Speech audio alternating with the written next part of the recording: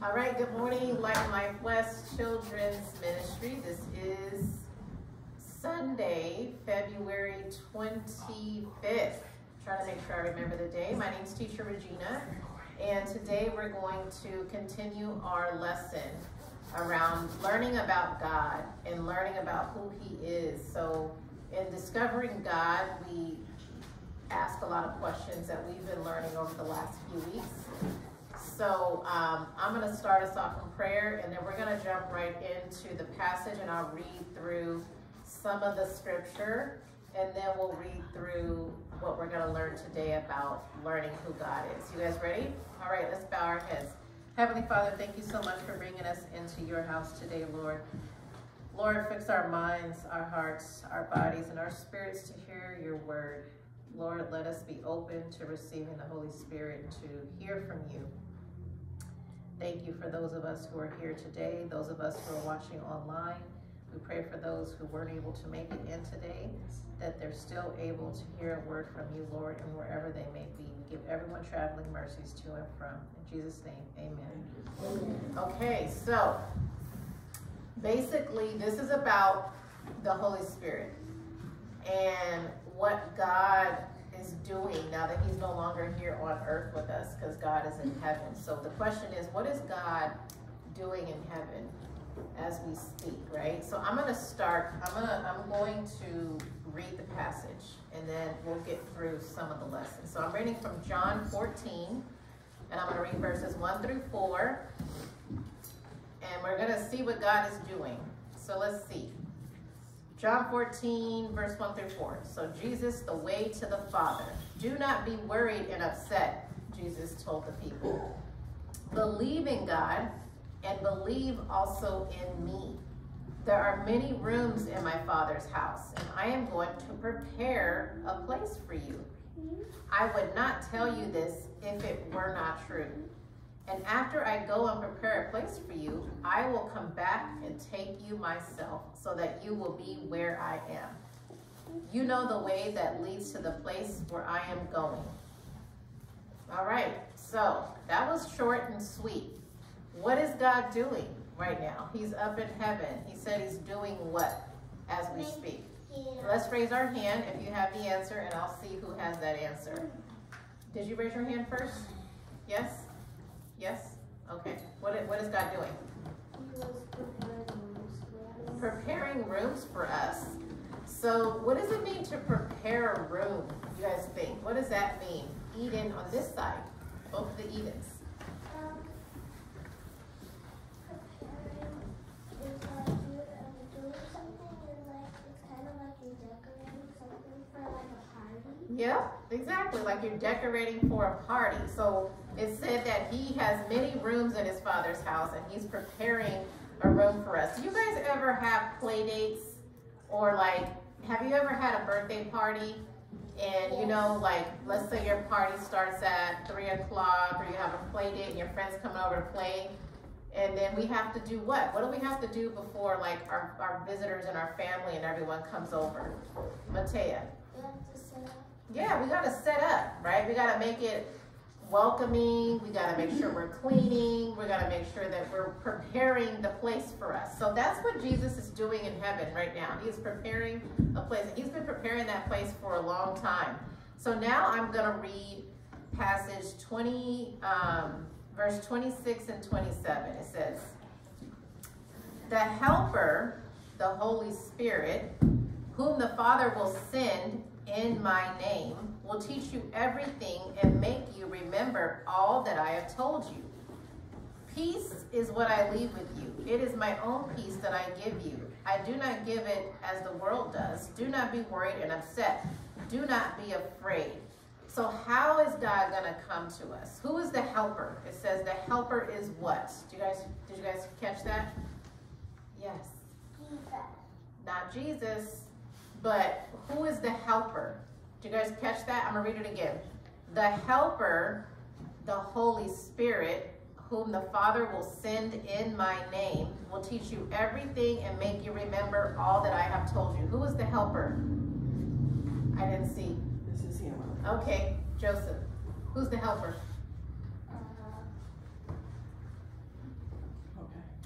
Who knows who the helper is? Lola. That's right, the Holy Spirit. The Holy Spirit is coming in Jesus' name, and he's going to make sure that we are ready and that we're prepared. So everything that we do is through the Holy Spirit, right? So for the last couple of weeks, we've been asking some really big questions of our curiosity of Jesus, right? We've been wondering and trying to figure out who was Jesus. We're trying to learn about Jesus. We're always trying to learn about Jesus, and he was the Son of God. God promised to send a Savior who would save the world of sin, and Jesus did that when he came and he died on the cross. So we asked if Jesus had human problems like us, and we saw that the answer was what? Does Jesus have human problems like we do? Yes, he does. Jesus knew hunger. He knew what it meant to be tired. He knew what it meant to be sad. He knew what it means to be lonely, have fear and frustration.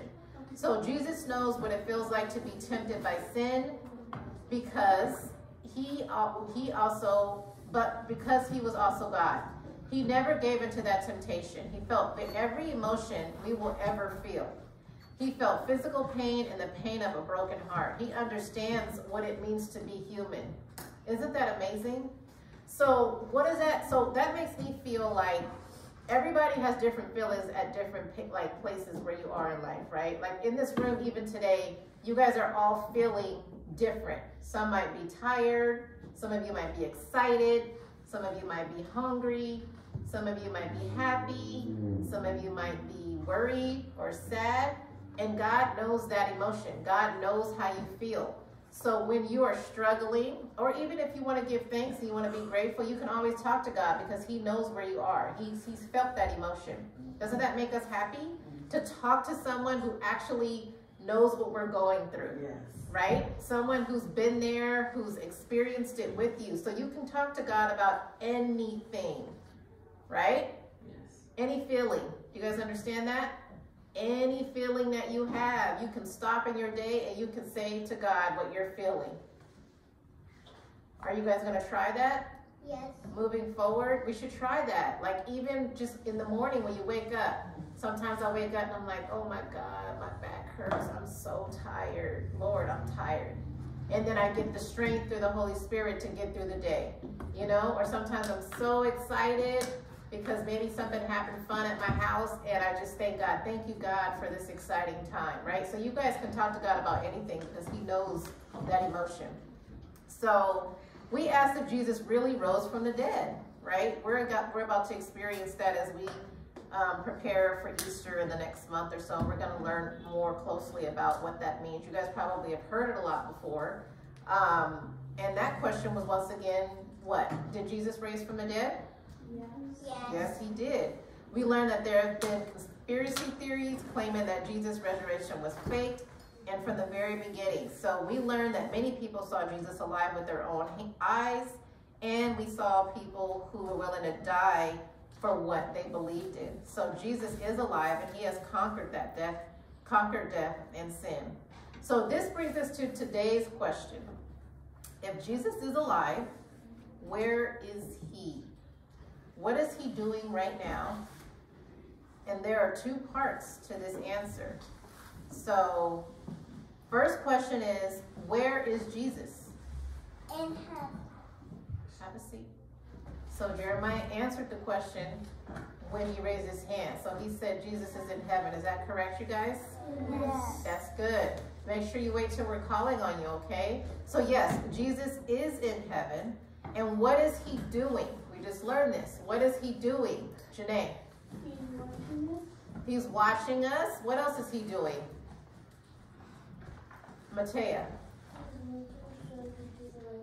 He's making sure we do the right things. What else, Maya? Making room. Making room or preparing a place for us, right? So we learned that he's in heaven, and he is also wanting us to follow him. So Jesus wants us to follow him so that we can go to this place in heaven that he is preparing for us.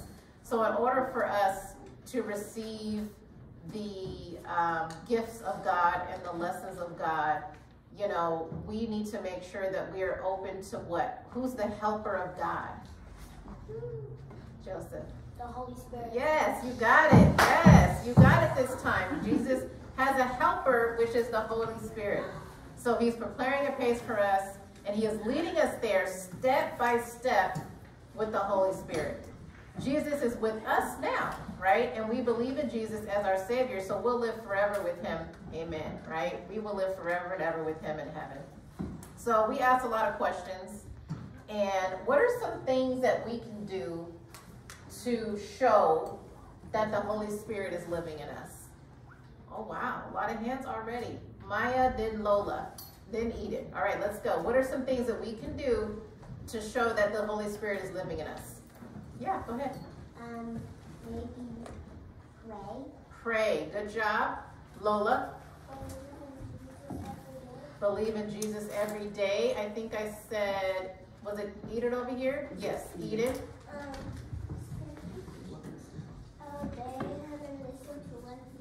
Obey him and listen to what he says. Absolutely. Izzy? We can learn to hold our breath so we can be baptized. We can be baptized. Yes, amen. Here, I forget your name. I'm sorry. Chloe. Chloe. Learning how to live and be just like him. Learning how to follow him. Eden, Noel. Read the Bible. Really, really great. What else can we do to show that the Holy Spirit is living in us? You guys just did it. You guys literally just did it like 10 minutes ago with Teacher Karen. What do we do? Janae? Worship. Worship. That's so much fun. And God loves when we worship him. He loves when we sing and when we dance, right? For him and for his name. So you guys already know a lot of wonderful traits and characteristics that we can have to know that the Holy Spirit is living in us. You have your hand up. What's going on? Going to church. Going to church. Oh yes, that's another one. Going to church, absolutely. Who else did answer? Gina. We got Miss Karen rocking like man and white around here. Praising God. Praising God, absolutely. Did everybody get a chance to go? Mateo? No. Every morning and every night. Good, good, good. Anything else we can do to show that we're living, that the Holy Spirit is living in us? You guys have said a lot of wonderful things. The question is, do we try to do those things every day? Yes, we should, right? Lola? I'm past that one yet. So the question is, do we try to live those things out every day? Yes. Are we perfect? No. So when we're not able to live out those things or we're struggling, what can we do when we're struggling? Maya? You can ask God and tell him that you're struggling and maybe he will help you. Absolutely. Love it. Absolutely. You gotta pause and you gotta ask God to help you, to recognize what is missing, what is happening right now? Why am I not able to be kind to my friends at school? Why am I not able to listen to the directions of my parents? Why am I having a hard time fighting or arguing with my cousin or my siblings? Why is this test so hard for me? Why is this hard for me, right? So we want to make sure that we're trying to live it out every day. And you guys know a lot of those characteristics. You guys said a lot of good stuff. But sometimes we fall short, right? And that's where God is always there to help us, because he knows every emotion. We talked about that, right? He's been there. He knows how to help us through all of these things. Does that make you guys happy? Yeah. Yeah? Because we're going to have hard things that come our way, right? Yeah. And doesn't it make you happy to know that someone can get you through it? Absolutely.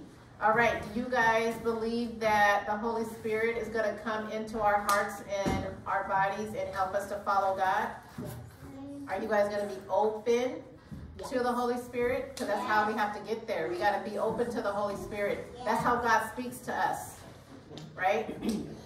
Absolutely.